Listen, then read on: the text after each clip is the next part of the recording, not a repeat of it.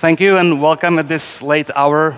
I have made some bold promises when making the announcement of this lecture about providing some insights or lessons, what you need to think about when even launching a project when 10, 12, 15 people, 100 people meet up together and commit to a year or more of work. That it's not just development, that there is more to it. And I'll try to get my point across. Our company, now is it working? Yes. So our company has been around for a while, over 20 years.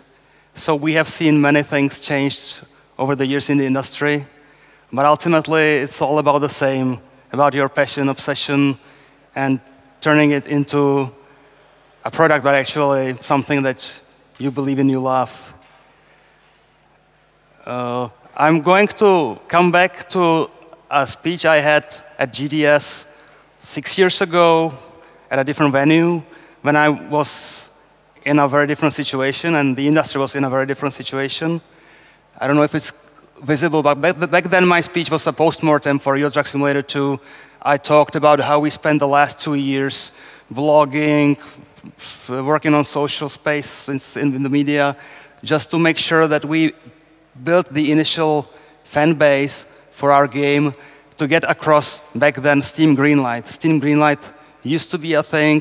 It was the dream of many developers to pass it, but that era is long gone. Back then we were at 300 blog posts over the past 2 years, so a lot of time, a lot of effort was involved in not just development, but the other things around it. This is actually my point that I want to get across. So we got, in 2012, in the fall, we got out of Steam Greenlight, but it took a while before Valve actually released the game to Steam. Back then, it wasn't just a click of a button. You had to do with people stuff. So it released in January of the following year, and somehow we absolutely had no expectation for that.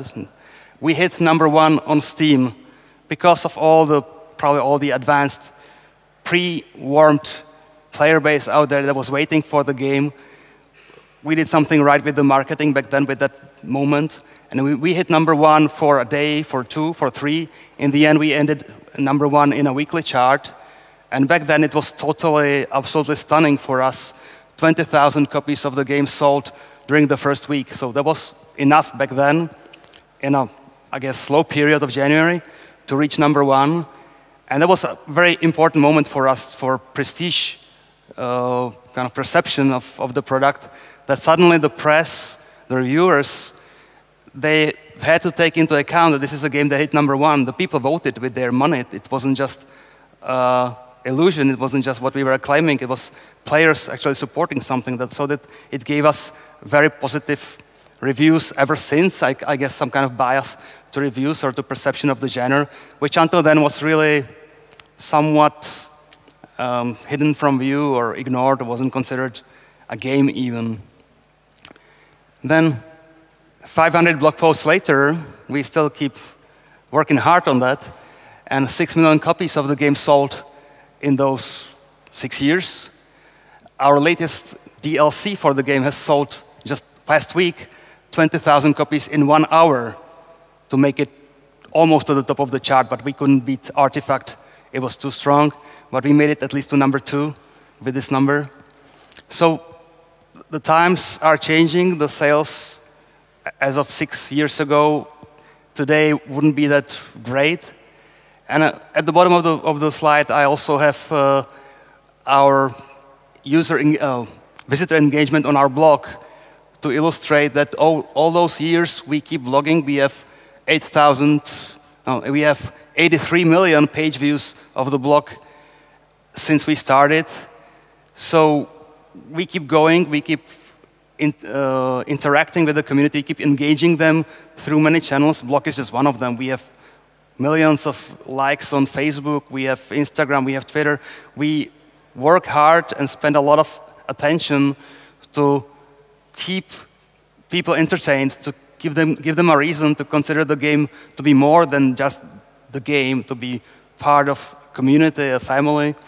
So this is the illustration that I want to start with for what you need to consider and what you need to be aware of when launching yourself, committing yourself to a project. So what's the point of view of the lessons that I want to get across? We are, what's the target audience even? There's a wide spectrum in the industry. We call it an industry, but I guess guys like 2K play a very different game than us in the middle, us independent, even bigger independent developers. And then there's these garage developers, as they're called, the small teams, the student teams, the fresh teams, that again work along a little different ambition or trajectory.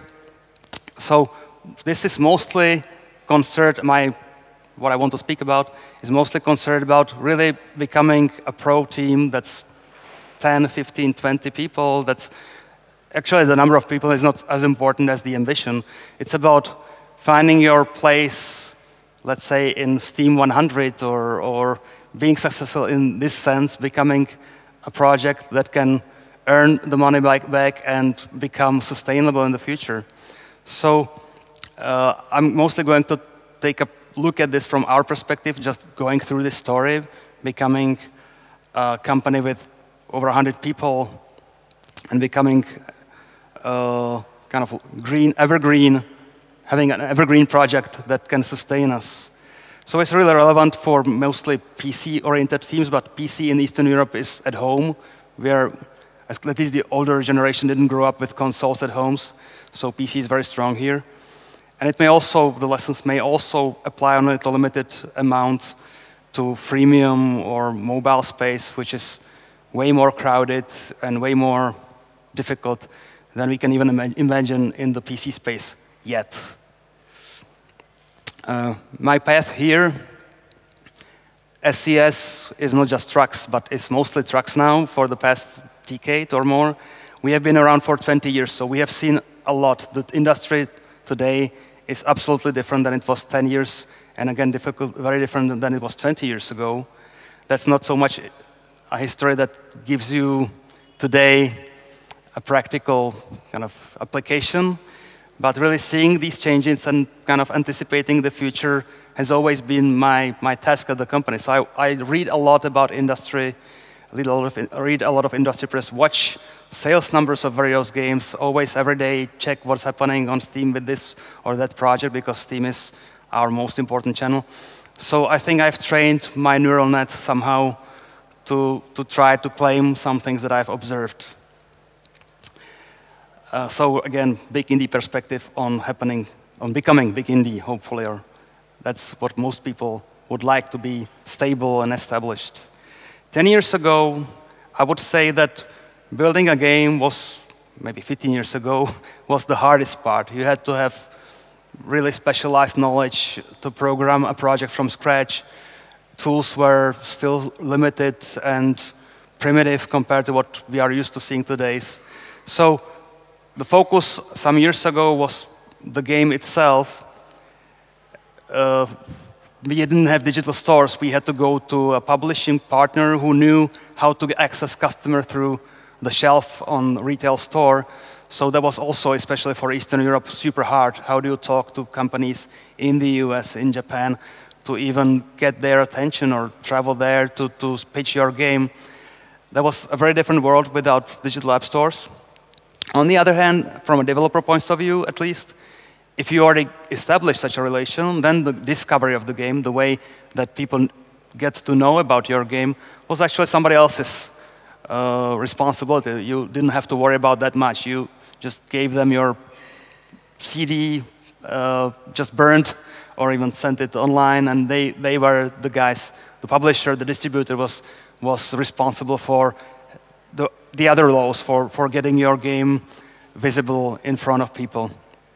So in the old days, and some people are still used to this, most developers were in a B2B, business-to-business situation. You had to pitch your game to the agents, the publishers, the distributors.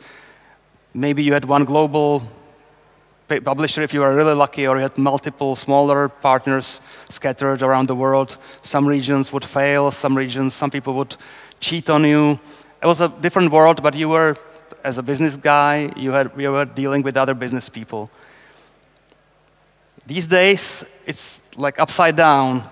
Distribution seems to be and is quite easy. There is app stores on all the platforms except for the biggest consoles, but even there, the world is opening. So it seems that the distribution barrier is gone, and in fact, it's so disappearing that it gives us other types of problems. I would claim that building a game, not necessarily designing a very successful game, but building a game in principle is sort of like medium difficulty. We have tools, we have Unity, Unreal, we have our own engine, but it's also already established. So it used to be super difficult to write these assembler loops in assembly to output a pixel on the screen. Now all that is done through layers of middleware, and fantastic tools are available.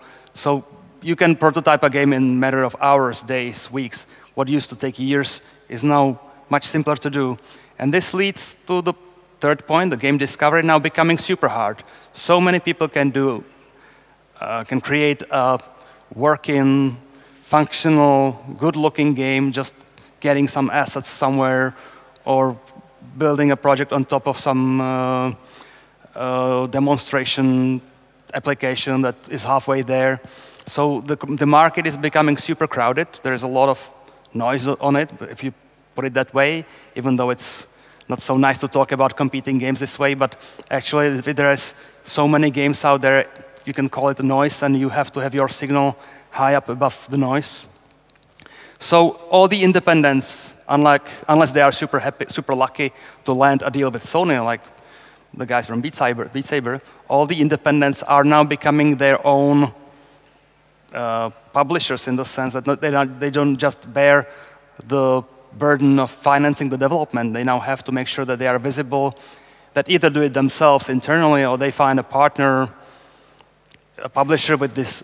The shifting role of the publisher is more about marketing and visibility than it used to be about distribution necessarily. But it's about you facing the customer, you facing the millions of people out there, you having to attract somehow the eyes of the millions of people out there. And it's been out there for a few years. Maybe it's kind of obvious to everybody here, but I would like to point out how difficult it can be, or how much of your brain power has to be dedicated to this, and whether it pays off or not to ignore this, or you just think that maybe there's this saying, build it and they will come, whether it applies to you.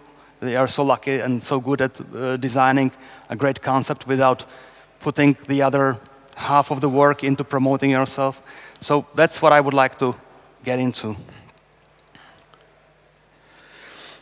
I don't have much pictures, and this is like very simple art. I'm not a great artist. So in the old days, again, we had this kind of dilemma, and we had to find ourselves in the middle of it. You can afford to make only some games when it comes to scope or scale or ambition. You cannot do GTI in a few people. So it was affecting your choice, your limitations of what you can do. Then there is, of course, what you like, what you love, and usually it's great to work, it's much preferred to work on something that's close to your heart. And then there is something that people actually want to play too, and in large enough numbers. So you had this intersection where you have to think about all these aspects, because you're committing to something that will take a long time for you, of your life, you don't want to lose the time. Now, again, we are in a situation where you have to think hard, and this is the upper right corner. How can I afford, or how can I even believe that I can promote, that I can pitch my project, not just to a publishing partner necessarily, but actually what sets me apart, what I know about actually accessing the millions of people out there, either through Steam or any other platform. And this is really critical. It's making the intersection in the middle of these sets yet smaller, and it just shows that I'm trying to make the graphics pieces about the same. In my view, it's really a crucial part. Right from the start, you have to know what you are doing, because just making a clone of some other game with a little bit of better graphics or now in pixels versus cool shaders, it's not just enough. You have to have it in your project right from the start. There is this term that's been repeated in games press or among the indies called indie apocalypse, suggesting that the indies are facing really unfriendly environment. That what used to work a couple of years ago, you just go to Steam or you just appear 10 years ago, if you appeared on Google's or Android's App Store or Apple's App Store, a really trivial applications that got high visibility, became successful. These days are long gone, especially on mobiles, but now it's also on the dominant PC platforms. The front page of Steam or any digital market is occupied by all these already successful games that are staying around forever. And finding a way there is really tough. Getting some traction, getting some visibility automatically out of the platform, just because the platform will send people there to your own games page, suggest it as relevant, suggest it as played by your friends in your friend list. It's way less likely and far less automatic than it was 3, 4, 6 years ago when Greenlight was just about to be replaced with the current system where anybody can enter the platform pretty much. There are now over 26,000 games on Steam, and it's getting worse. In this year alone, over 8,000 games were released. And we are just 2 orders of magnitude below what's happening in mobiles. So I can really imagine surviving myself in mobile space. Fortunately, I don't have to. But for those who dare, if you have over 1,000 new applications every day, charting to become visible is like totally a lottery. Even if you have super good product, super good game, everything done right, just finding that way to become discovered, again the term, is really tough. So I want to point out some things relevant for that. And I want to take the observations on particular titles, games, successful games, especially in the local development scene, because surprisingly the Czech development scene, not surprising, and I'm happy to see it, I think we kind of, I use the term, we punch above our weight. If you think about successful Czech games and you look at Steam chart, usually a few of them would be at any point in time in top 100, either top sold or most played games. Somehow the history has shaped us here in the Central Europe into powerhouses compared to number of people in the country on the PC development side. It would be great to see more of this. And whether it's necessarily not just PC, eventually everybody tries to branch out into other platforms. I think we can glean some lessons from what's happened here and how it happened. I claim here that what these big projects, these successful games projects that you have seen around on Steam for a couple of years now, share in common is their long-term focus on their particular niche. They kind of make the niche a hobby for the super hardcore nucleus of their fan base. And if you have this nucleus, you can just build on top of around these some tens of thousands perhaps people that really are keen to follow your game for years. And you have to work hard to keep them around. So what we have in common, and I can include us as SCS Software into this set, is actively building the fan community, not just ahead of the launch of a game, but if you want to keep your game around, if you want to maximize your hard work invested into creation of the game, you have to go on so long as it makes sense and build and help the community build itself for as aggressively, as actively as possible. The way to do it, and that's my kind of analysis that I want to get across through Steam in particular, is that if you have people around playing the game, sticking around with it, they generate more visits, more views, whether it's Steam algorithms themselves or the platform algorithms in general. There is strong preference for those who already succeeded to succeed yet more. So you need to exploit this relation or this knowledge. You want to, not just need, but everybody would dream to be able to exploit this kind of correlation or relation and keep your players engaged, keep them in the game. So typically what you would see in the Czech successful games is having people play a lot of hours in the game, whether it's Arma, whether it's Factorio, whether it's our trucks. People would have a reason to come back to the game, to play with a mod, to play multiplayer, to have more DLC that from time to time bring new fresh content on top of the original and bring people, curious people back into your ecosystem to check for more. So let's delve into details of more of this. This is data relevant for our game, for Euro Truck Simulator 2. And just, I will throw a lot of numbers and graphs of various games on you. It's not important. Any individual data point is not as important as the overall impression that I want to make. We have a lot of mods on Workshop. People create alternate vehicles, maps, worlds, sound effects, weather, skyboxes, combine it together, and some people, and about a third of our players, play the game modded. They spend more time with the game that we could have given them because they discover new things that the community has given them. And this means more hours spent sitting inside the application and doing something. And this, I claim, will affect actually your sales numbers when it comes to other people discovering your game thanks to this. We have a long, kind of endless gameplay loop that you can go on forever, delivering cargoes.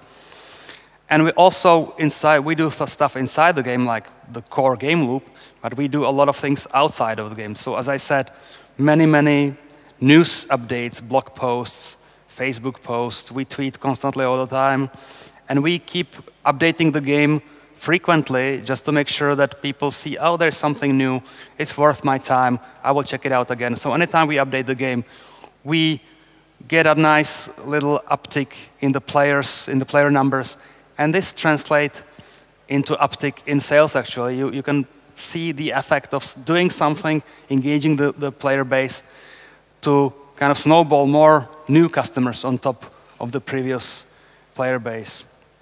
And just as is the case with the future, with the other games I'm going to mention, we are lucky and fortunate to be a leader in a particular niche, particular small genre. And we have, again, in the social space, 100,000 subscribers on YouTube, or many views of our videos.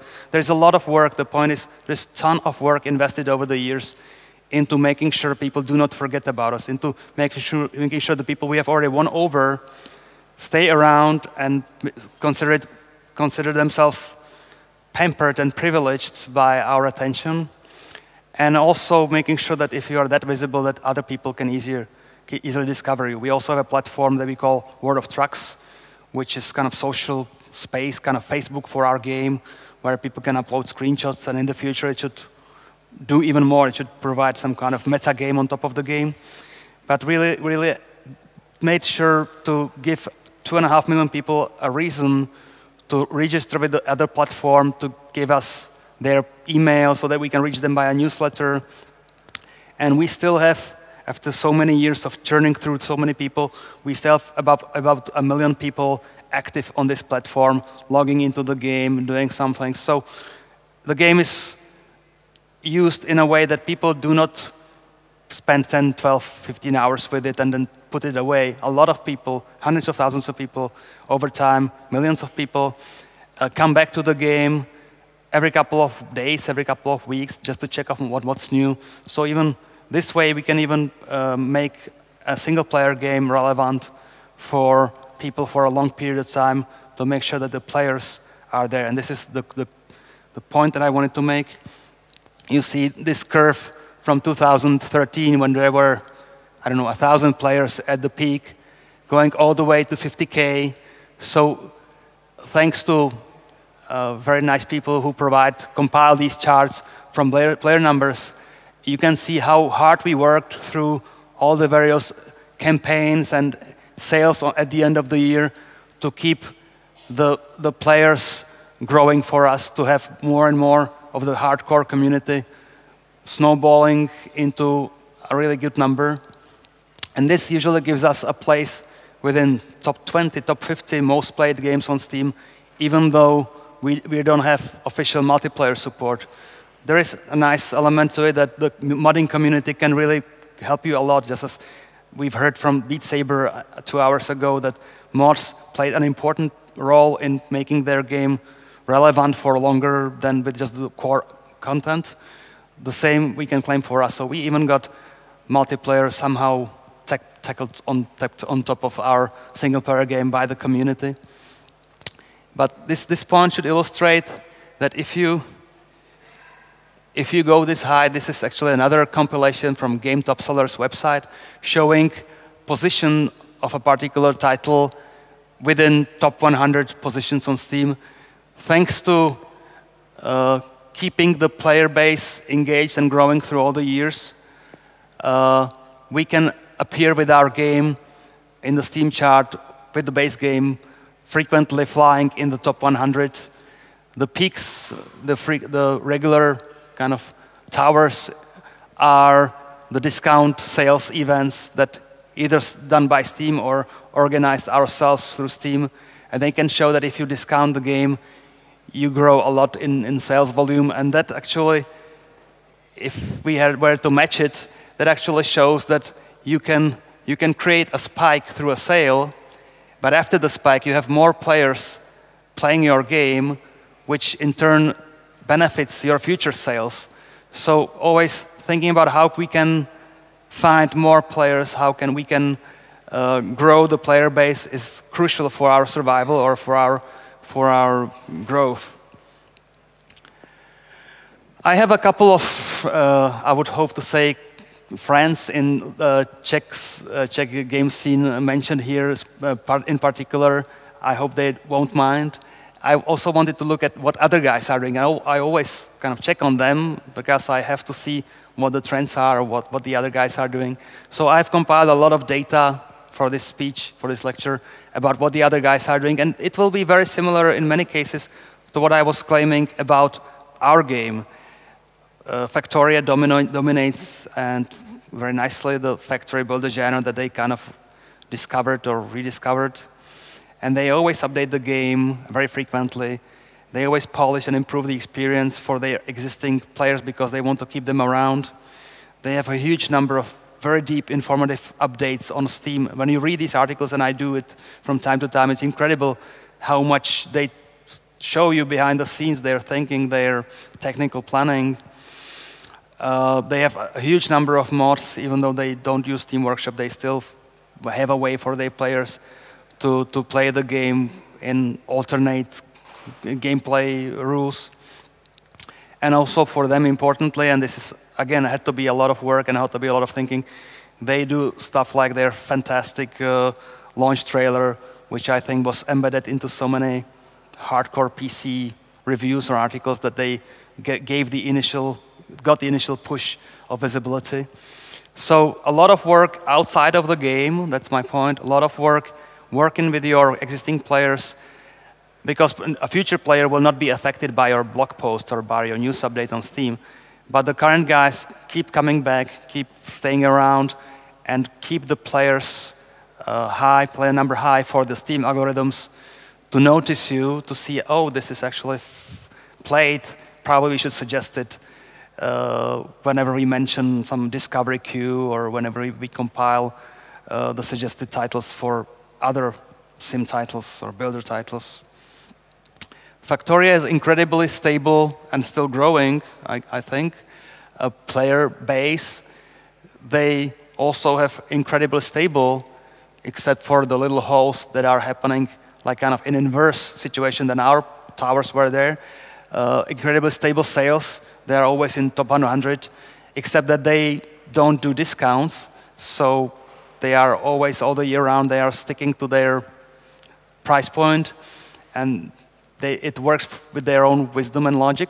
So when there is a hole in the graph, this is probably when Steam had some kind of sale event for everybody, like probably Steam Summer Sale. Then, of course, all the discounted games go up, but they easily return to the chart anytime, and actually you will not see any like drop in player numbers during that time. They're hardcore, those 10, 20,000 people that at the same moment in the evening, and I don't know how many it is across the day, but hundreds of thousands, I guess, are still coming back to the game and playing it all the time. This is not all new people coming new day. This is very likely to be these hobby people who come back to your game every couple of days, every couple of weeks, or maybe every day, and keep you relevant, keep your title suggested to more people on the platform on Steam.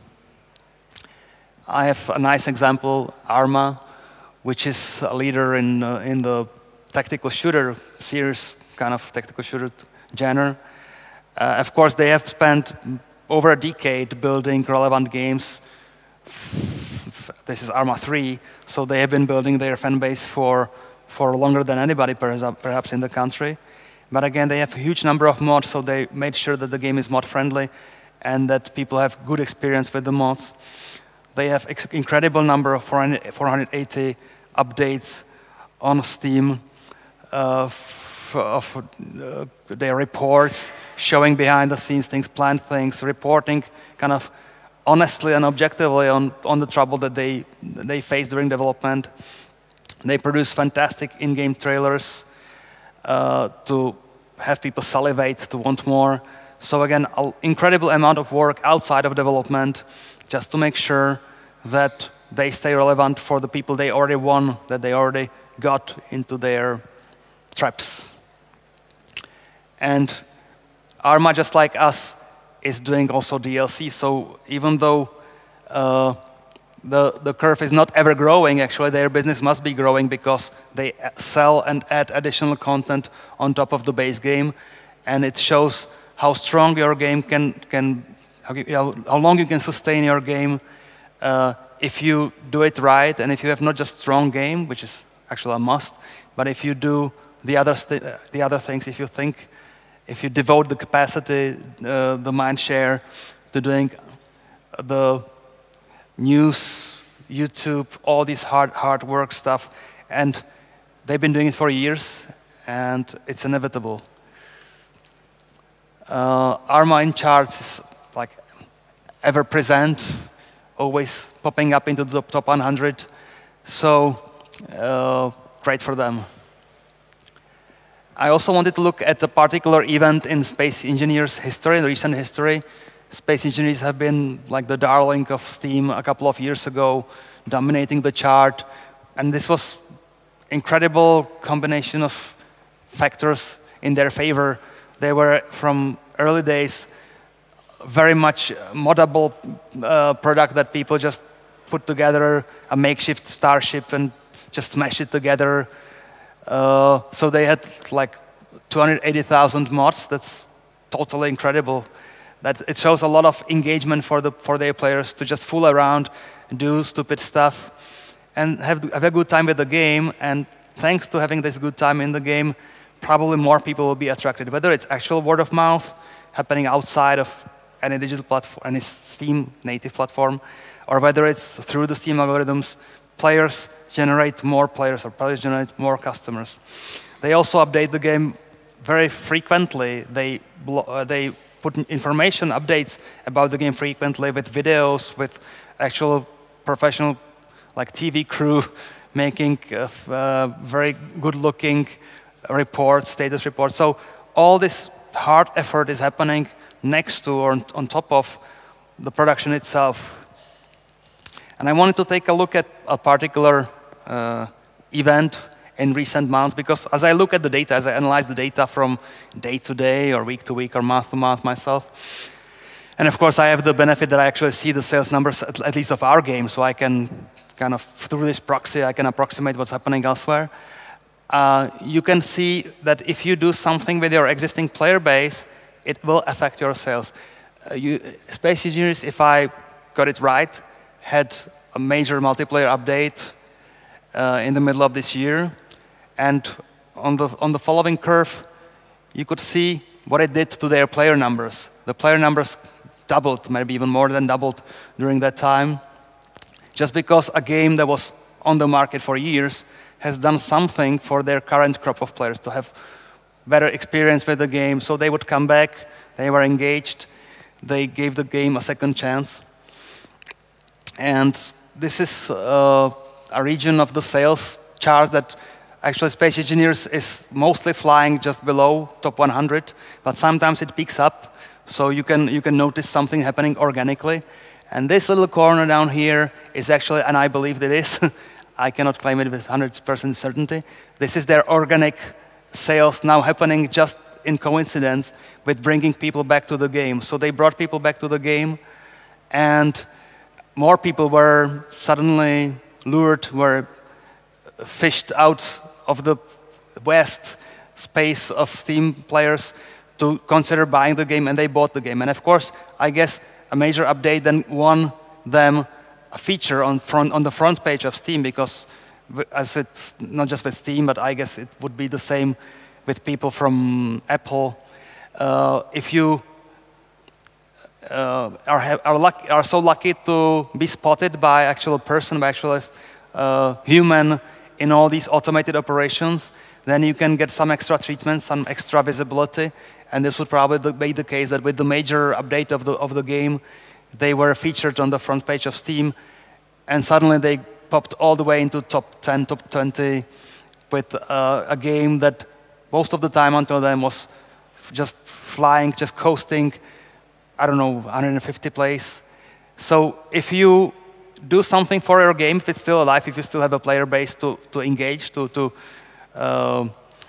wake up from sleep, you can get not just organic sales on top of it, but you can also get platform attention and deserve a very important kick in sales through becoming featured again, even though you were only dreaming about it for the past year or so.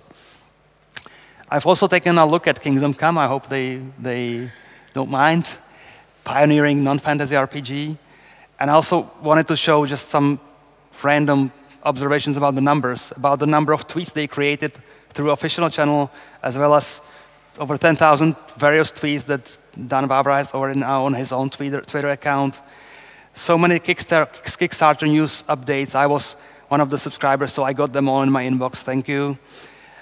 So many great YouTube videos. There was so much professional work invested outside of game development into this area, just to make sure that you have, in their case, they were all timing into the launch of the game, of course, not necessarily as I was covering the other games throughout the life cycle of all release game, but they did so many things so right on making sure they were visible. They were, I guess, even harassing games media to make sure that they cover them. And it's a must, it's inevitable to succeed, to do a lot of hard work outside of the game development itself. And of course, the darling of the Czech industry, they popped into the most played game, maybe even until now through 2018 on Steam. And even though their curve got, like they followed the classic AAA product kind of life cycle, that they make a huge peak at the start and they just coast along, their sales are fantastic, and anytime they get featured, people know about the game. The discovery has already been seeded with the people through so great campaign at the start of it that they can always become relevant anytime basically they fancy, because they did all that hard work initially. So I also have a few examples from international games that are darlings, these big independents that succeeded in the long term. Rust, again, huge number of updates, huge number of coverage of their own work being explained to people, huge number of mods, great cooperation with user-generated content creators. City Skylines, another fantastic example of a really dedicated and focused developer and publisher on this particular niche. Super friendly, so you see so many people playing it on streams or doing YouTube movies.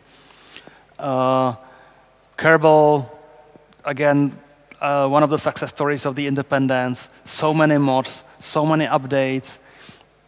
Actually, a nice theme that I guess resonates with the parents or teachers. So not just here, but in many circles in the independent world, you see that success usually correlates very closely with people investing a huge amount of time, a huge amount of brain power, mental share into not just developing the game, not just locking yourself and coming with the greatest concept of all time, but actually doing the hard work next to it. So can we try to distill this into useful advice? And maybe I've said it myself already, but they work really super hard and long-term, long ahead of the release of the projects usually, and all the way through the following months and years after their project was kind of completed. They didn't forget it, they didn't abandon it. They kept on supporting it, promoting it, and growing it. Just in our case, our sales have been growing each year for the past 5 years. This is actually absolutely atypical of traditional AAA game title, which is usually very hot in the initial week. Then the sales half and half through each following week, and then the next year they have to be replaced by the next sequel in the franchise. So my point that I wanted to make and that I want to still expand upon is that players generate players generate customers in eventuality, and that there is a correlation and even I would say causality between your player base and its growth and your sustainability or a growth in sales. So ultimately, I'm not going to claim that I can advise you on which genre, which topic of a game to create next. But if you are about to commit to something, there are some points that I would, of course you do it naturally, but I would like to repeat or cover in the following slides. And this is also typical for all the previous pages of the games that I've mentioned. If you pick something, ultimately you have to totally believe in it, be passionate about it, because you're going to spend maybe just a year or two with it if you fail, but maybe you're going to spend a decade with it if you succeed. So you'd better make sure that you can, talk about it with your friends, or boast about it even. And if your kids see it, you want to make sure that you are proud of what you've been doing. So it has to be close to your heart. I think it's kind of a prerequisite. I don't see many games in succeeding with indies that would be just called analytics, always result of just analysis of the market, and we do this because market says so. It's usually that people have some kind of tie to the topic. They have been doing, like you see, Arma doing military, like Arma Bohemia doing military stuff for 2 decades. You see us sticking to trucks for 15 years. Even though it was acquired taste, it wasn't initially any dream project of ours. We learned to love the trucks and we learned to understand the trucks, hopefully, I can claim. So whatever you do, make sure that you do not do it just because some investor said so, or because you see a niche on the market and you actually hate the topic. That would be very stupid for your long-term mental health. You can cheat, of course, because, as I said, you want to have a lot of players from the start and through the life cycle. You can try and, of course, adjust and adapt your dream topic to a genre with some kind of built-in audience. Like in our case, we were really lucky to bump upon a huge pool of people who are actually in love with huge vehicles. That was, I guess, underserved niche that just got their game. But there are so many niches out there for people who have their hobby, who have their interest, and who can be addressed as topics where similar game mechanics may actually be portrayed through various optics of various themes. As I tried to show the slides with the graphs, player numbers are key for snowballing more customers. So what are the limitations, or what are the suggestions for choosing the genre or the mechanics of the game? And I claim that player retention is super important. That's what all these projects are doing, whether in-game or outside of the game. They don't want to lose a player they already landed, the customer that already has paid for your game can still generate more money for you, not from DLC necessarily, but from just staying around, telling his friends at school, becoming a friend in some other person's friend list who is playing the game, so it pops up to the other person, becoming the little digit that will help the algorithm to make sure that your game is suggested in the discovery queue for another game. So player retention usually goes hand in hand with some specific genres that make it like inside the game. Builders, sims and simulators, endless survival games where you can run around the forest for 1,000 hours. Mod-friendly games that give people a reason to come back to the game to try with a different skybox or a different armor or a different horse or different plane. So these are in-game things that give people a reason to spend more time with the game just to discover another thing that the developer wasn't able to provide himself.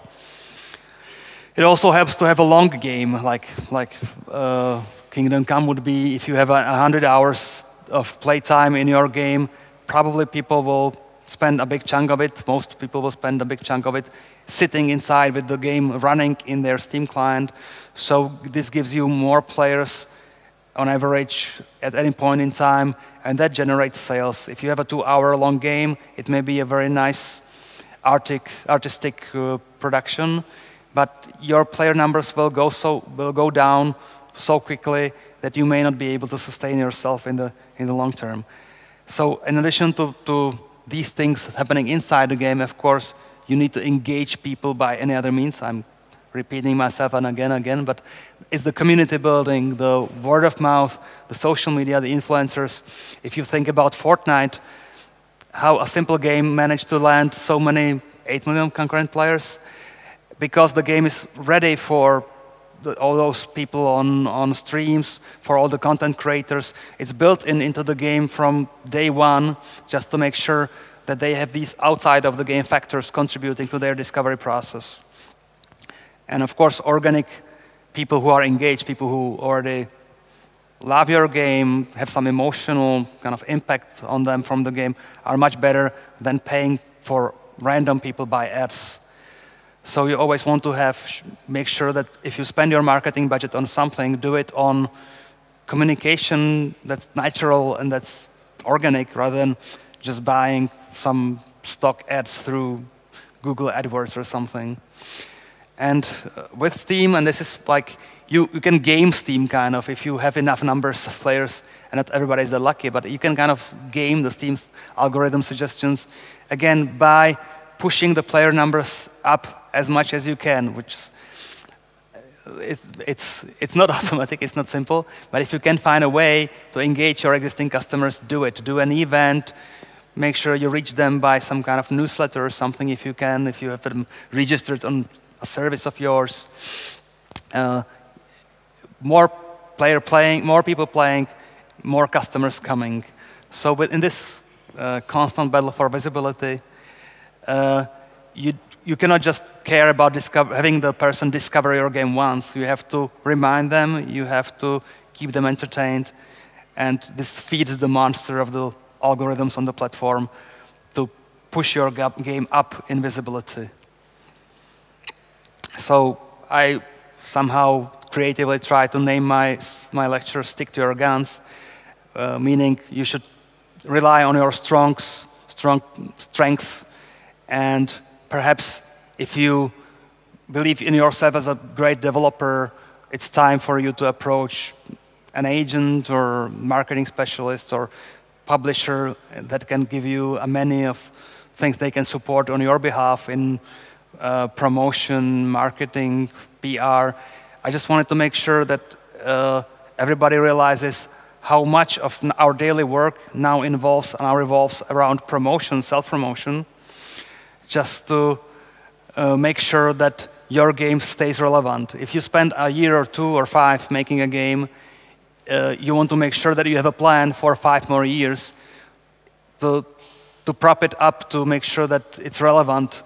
And you shouldn't spend all your budget until the day of release, all your mental strength until the day of the release. You have to be ready for the following period. And that's very important. It's very critical for you not to be lost to, abyss of time in a short time. You want to have sales that are long-term. You want to have this long tail happening, and you are the only person, you are the only team, the author of the game that can make sure it's happening. So my claim is that it's cheaper and safer to maintain a game that at least succeeded a little than to just throw it aboard and start anew from scratch. And that's what you see with the examples that I've very carefully chosen, whether it's Arma, whether it's us. We keep the genre relevant. We push hard to make it visible all year round. So successful indie games actually become sort of a service, whether the business model is freemium or not, or whether it's DLC or not. You are trying to be evergreen for a long period of time. So be obsessed about promoting your game all through the dev cycle, early on, as well as well after launch. Promotion has to be a natural part of your kind of team culture, or ideally your game's loop. Just as, again, as Fortnite is showing that all these stupid dances and everything that people share through social media, it's feeding the monster, it's giving them more people discovering the game. And it's actually, with these digital platforms of today, it's your sole responsibility to succeed. You cannot absolutely expect that Steam will somehow magically serve you eyeballs so that your game becomes visible. Only those who already are successful can continue being even more successful. And you need to make sure that you seed the initial success through your own effort. It will not happen automatically. And in a way, that's my final line here, you should be ready and hope for, but really it's challenging on its own, ready for the situation when you may become a slave of your success, just as us are stuck with trucks for a decade or more, just as Bohemia will probably do some kind of military games forever. It's great, it's a blessing, but it's also a curse that if you succeed, you will stick around with the theme for some years to come. So again, make sure that when you pick your theme, your genre, it's something that makes you really feeling good about being human, or makes you proud, and it kind of talks to your inner emotions or feelings. That it should be something you love. Otherwise, your passion, if it's elsewhere, would be struggling forever with this kind of conflict. And that's it. Thank you very much. I didn't follow time. I don't know.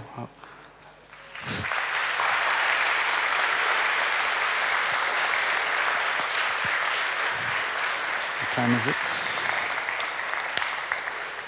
Oh, just about. So maybe there's not much room for questions and everybody's already hungry, but if you do have some questions, we can try.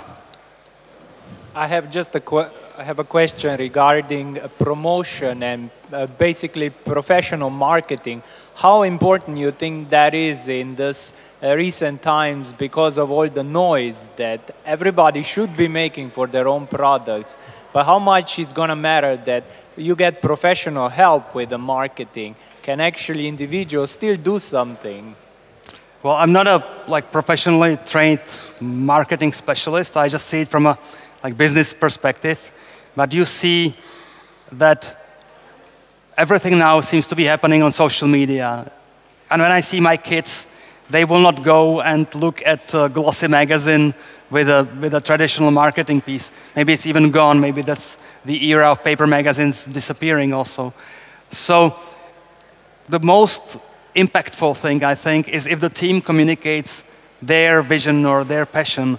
Anything that's done by a third-party team is actually not natural. It feels like dishonest. Not necessarily, but it feels artificial. So it's great if your development team is actually involved in all this. And it's not free. It's their time costs money. Their time costs loss of focus or attention. But that's the strongest, most impactful way of communicating the strengths of your game or the passion of the team. So traditional marketing as it was, like buying ads on Google or somewhere, it's still around, and I guess to a great extent it's around with freemium games on mobiles.